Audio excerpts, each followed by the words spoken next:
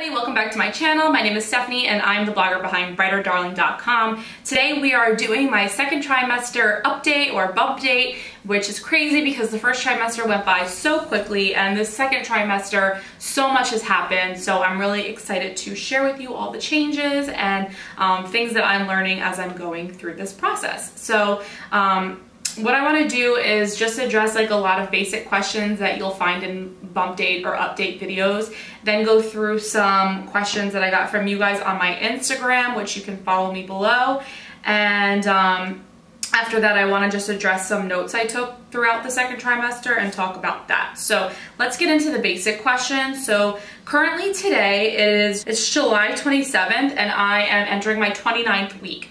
So I just finished the second trimester last week, which is crazy. My total weight gain as of today is 21 pounds, and we're gonna talk really in depth about weight gain and body image in this video, so just keep that in mind. I really have a lot to say about that.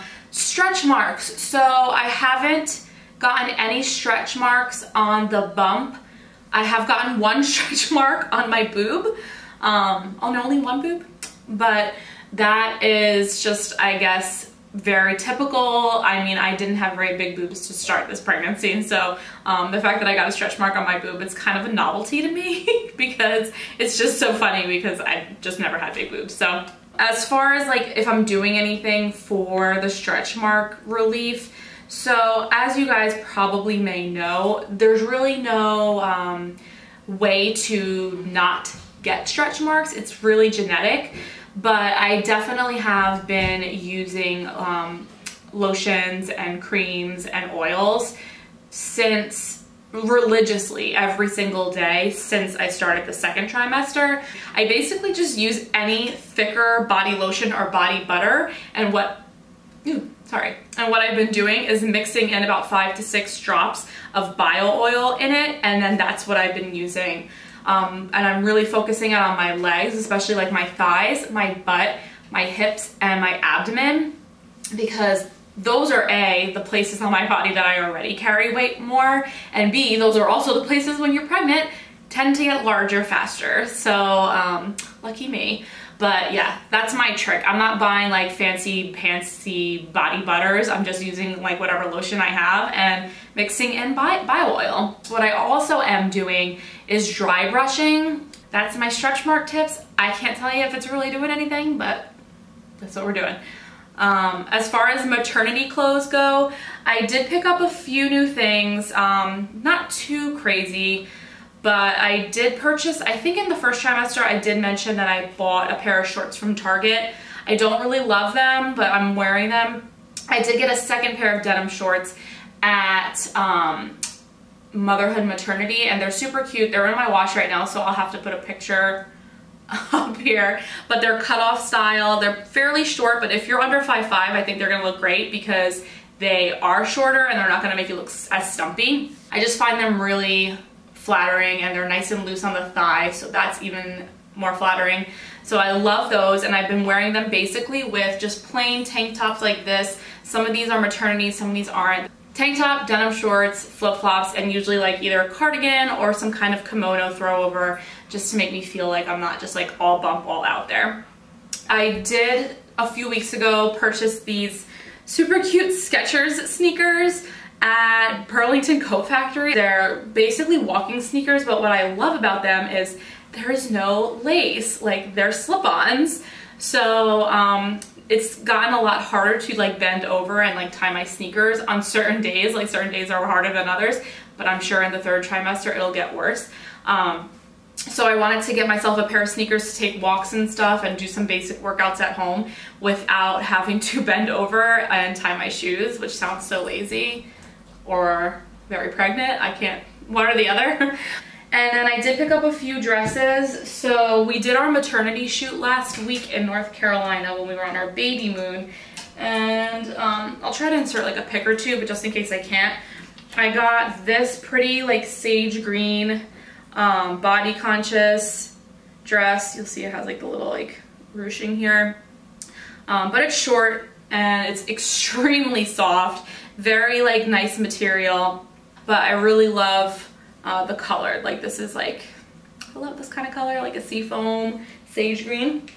And then the other dress I wore for the maternity shoot is non-maternity. I got it at Nordstrom. It's Free People, and it's just this like super floral, flowy maxi dress. And since it's non-maternity, I'm finding that I can wear flowy things, but they can't be maternity. If I wear a flowy dress and it's a maternity dress, it looks like a giant tent on me because I'm only 5'3", and I was already kind of curvy to start. So I mean, and not curvy as in like heavy, I just mean like curvy, like I have hips, I had a butt, so with pregnancy I've obviously put on more weight and those curves are like exacerbated. So what's great about it and what makes it nice and pregnancy friendly is the straps are adjustable, and the whole back through to the front has the smocking detail, so it's nice and stretchy and very flattering to the body and to like the torso area.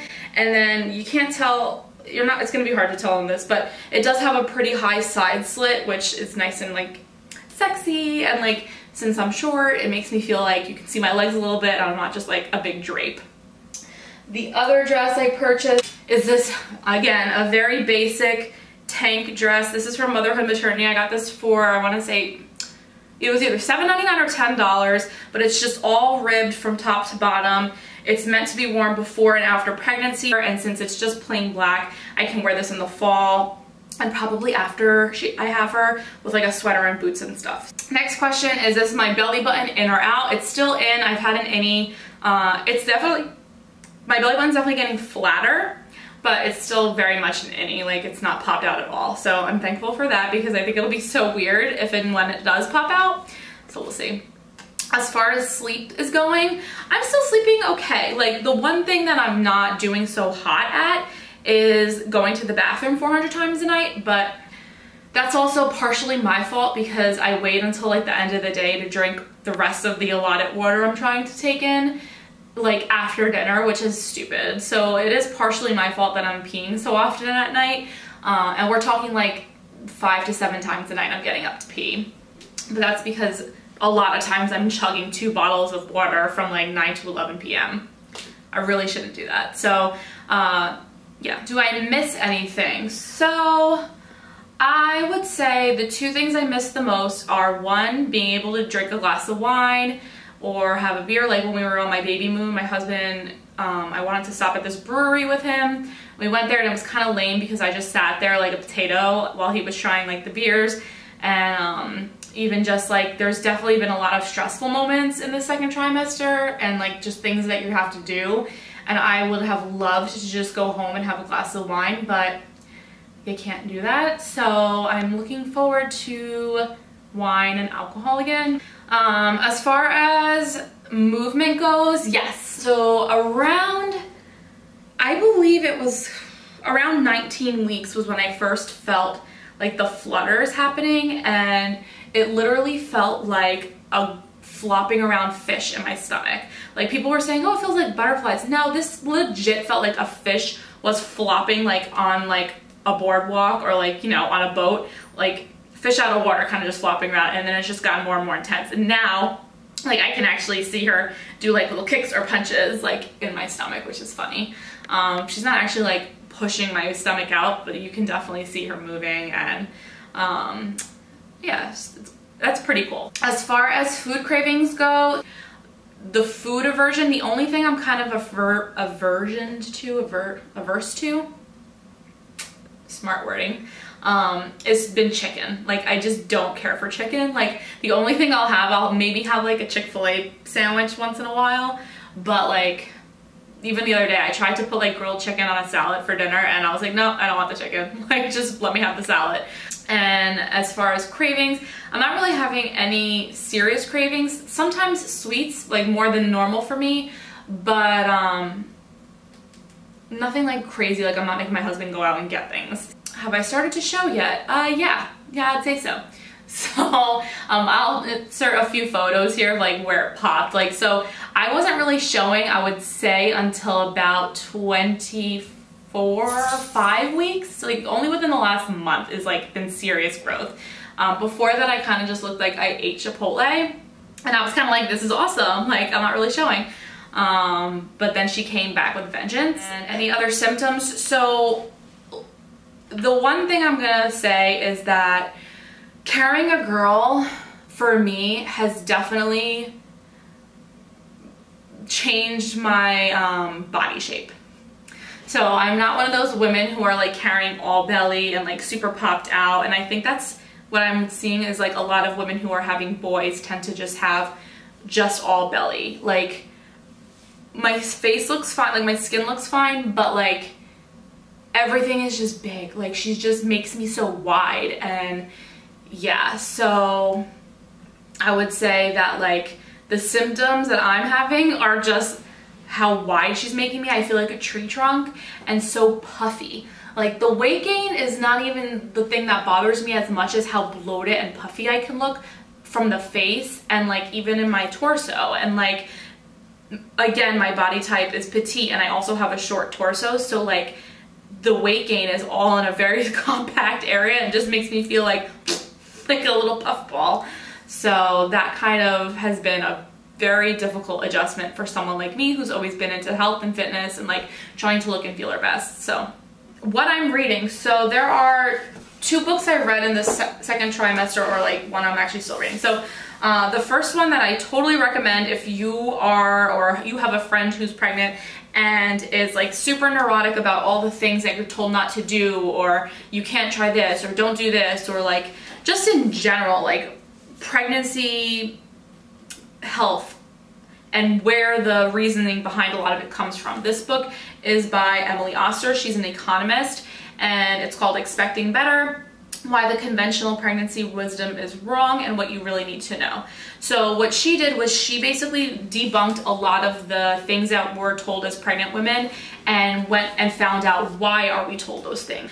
Not that you don't need to follow your doctor's advice at all, but just be armed and have the information at your disposal to know why your doctor is telling you the things she's telling you. She kind of touches upon a lot of these debunking things. So like drinking safely during pregnancy, not that there's really safe drinking, but you know, just kind of covering that, talking about why gaining too much weight might be safer than gaining too little, why sushi and cheese aren't so bad but gardening could be, why bed rest is a terrible idea, and then like the pros and cons of epidurals and like the studies behind, you know, pain management during delivery. Like she just really does a good job of doing what somebody with an economist background would do, and like presenting the facts and letting you make the decision rather than just having a doctor or a specialist tell you don't do this and do this. It's like, but why am I doing these things as a pregnant person? You want to know why. So this book really does a good job of that. The second book I'm reading right now, which is like a Bible, look at this thing.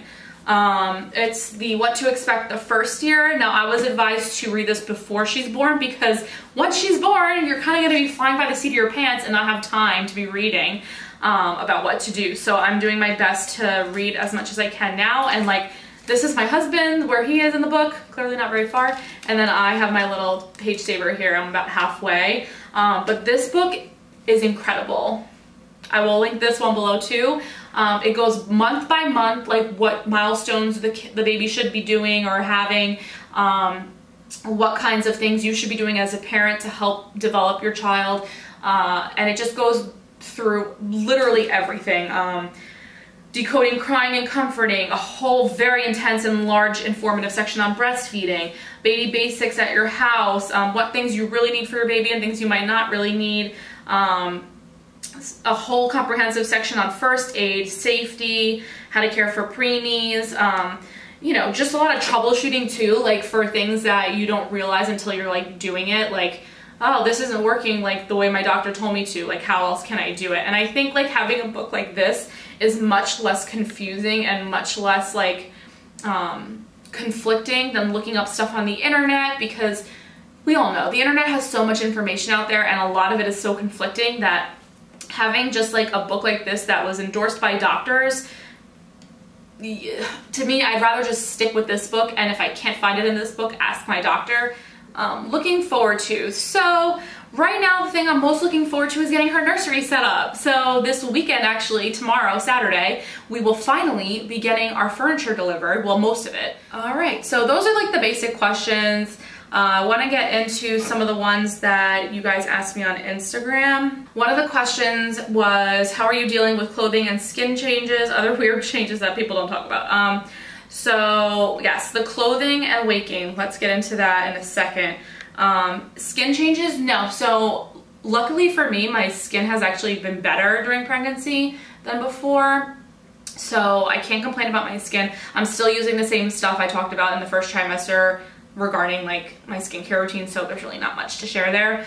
But clothing changes for sure, like because I am, like I briefly mentioned, 5'3", I have a pear shape and I have a short torso.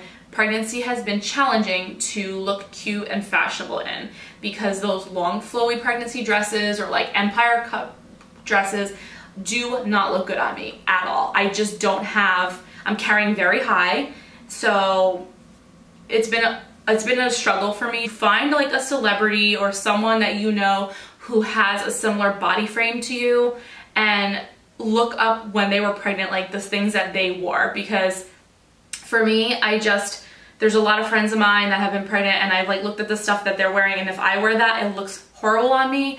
So right now what I've learned is, I mentioned this I think a little before, but Kourtney Kardashian especially and Kim Kardashian, their body frames being short and curvy have been what I've tried to look at. More Kourtney, because I'm not really the Kim like super glam, very fashionista.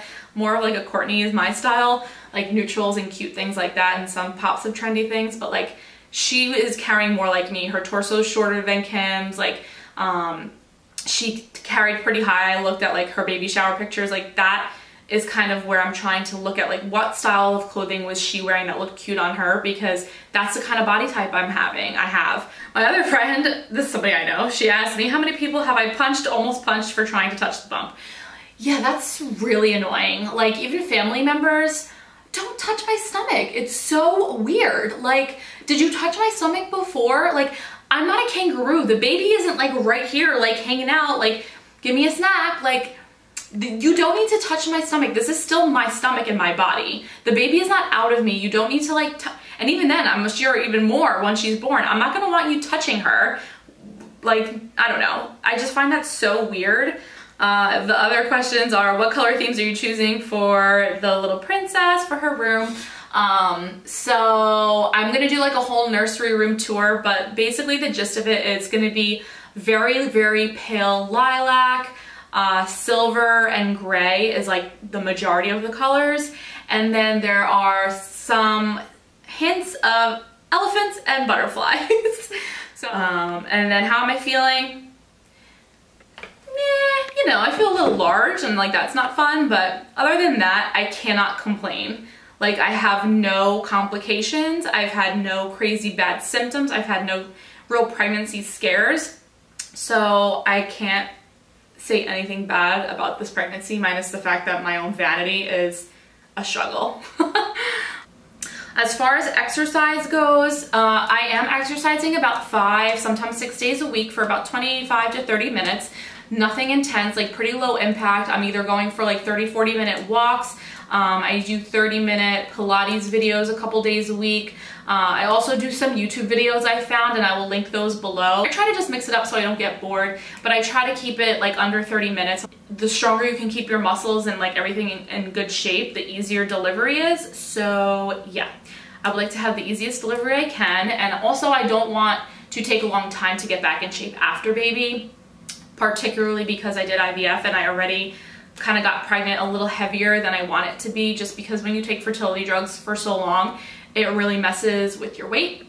So once baby is born, I'm going to really want to get into a fitness routine to get myself back at a weight I feel more comfortable with. All right, so let's get into the crux of this, the weight and the body image. So I would say the biggest reason that I don't like being pregnant, and that sounds so terrible, but I really don't like being pregnant, has been due to the fact that I've had a couple medical professionals tell me that my weight gain is too much. I was told in the beginning that I should put on 25 to 35 pounds because I started at a healthy weight. So I'm at 21 pounds and I have 11 weeks to go, and I'm supposedly gonna put on about 11 pounds. Yeah, I have 11 weeks to go, so I'm supposed to put on about a pound a week, and that would be 11 pounds. So I should be at about 32 pounds total weight gain, which is still within the limits. And that's with me, as we just discussed, exercising 5 to 6 days a week and really watching what I'm eating. So what happened to me was I went to, I think it was it might have been my 20-week appointment at the OB. And the OB that I go to has 3 OBs, and they all rotate because you never really know who's going to be on call when you deliver. So, you know, they want you to get to know everybody. So I had asked her, because not only am I concerned that I want to be healthy during the pregnancy, but I also have thyroid problems. If my weight fluctuates a lot, that is a #1 sign that my thyroid might be off. And I like to know, because not only am I having to take care of myself, but also this baby. So if my weight is off, I need to know, because I want to get blood work done to see if my thyroid's messed up. So when I asked the doctor then, I said, how was my weight gain? And at the time, I think I was, like I said, I believe I was 20 weeks and I had put on 13 pounds. And she said, you might want to slow down on the carbs and watch what you're eating more and up your protein intake and make sure you're exercising. And literally left the room. And my face was just so flabbergasted, because she didn't ask me what my diet was like. She didn't ask me if I had exercised or if I was exercising. And I just found it really shocking that that was the advice she gave me without really asking about anything. And I left that appointment bawling, because at that point I did feel like I was pretty healthy and that I was having a good pregnancy.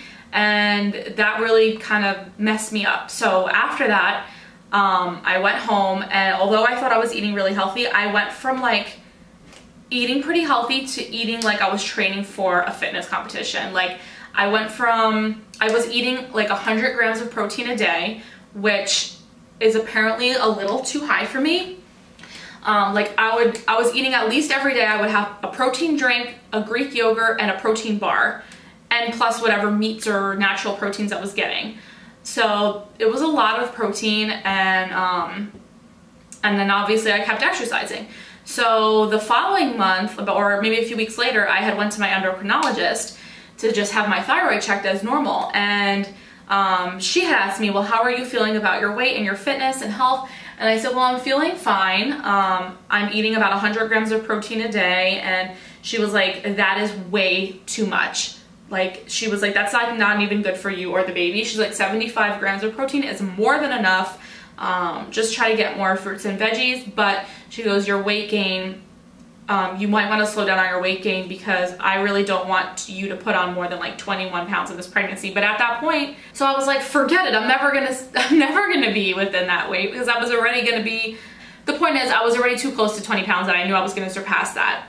And then she was like, well, at the end of the day, you know, you're the one left with the weight to lose. So, but again, after that, it like really messed me up. I felt really bad about myself, and I really didn't know what else to do, because I was eating really healthy and I'm exercising 5 to 6 times a week, and this is just what my body's doing. So, and as somebody who is obviously into her looks and like wanting to look and feel her best, when you're pregnant, it really is a shock to your system. And the fact that these doctors were now telling me that I was putting on too much weight, even though I'm totally within the guidelines, it was just very confusing, and I just didn't know what to do. So I subbed out the protein, and I tried to eat more veggies and whatnot.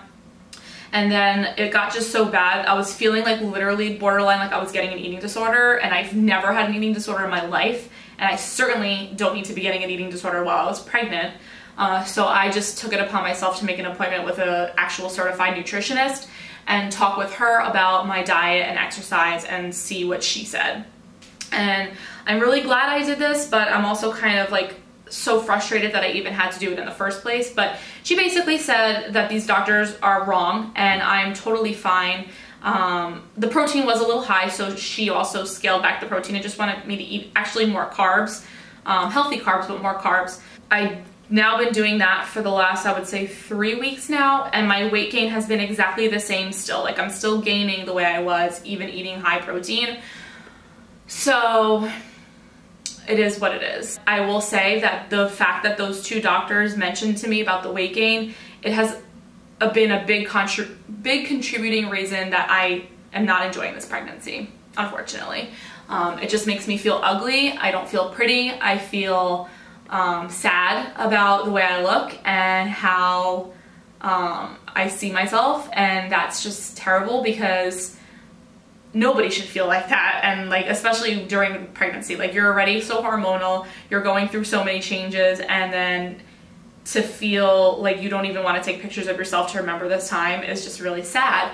And it's a shame because I know besides the comments that they've made to me about the weight gain, I've had a really good pregnancy so far and I can't complain. So, I mean, that's just the reality. I wanted to bring that up because I don't know, maybe other people are going through that and they're being told certain things, and like there just becomes a point that you can't control what your body's doing. You can eat grass and carrots and fruit all day long, like eat super healthy, and your body is growing a human, and your body is going to do what it needs to do to keep the human healthy. You know, my body just is more predisposed to carrying more weight. I don't know. As long as you're being healthy and exercising, your body's going to do what it needs to do. And these doctors, like, they just really need to watch what they say to people, because thank God I never had an eating disorder growing up. But had I had one, I can just imagine the kind of toll that would have taken on someone that had an eating disorder, because it really affected me. If you're going through that and you're being told that you're putting on too much weight or whatever, just do the best you can. That's all I can say. And just try your hardest to ignore that advice as long as it's not affecting the baby, because I'm so upset that it's ruined this. And like, I think to myself, like, how am I ever going to have a second baby, because I just hate being pregnant so much and I don't want to be big and huge and be told that I'm putting on too much weight again. So sorry to end on the down note, but let's talk about something fun. I look forward to sharing with you guys my nursery tour and baby shower recap and things like that. So if you have any more questions for me regarding the pregnancy, leave them down below in the comments, and don't forget to subscribe if you're new.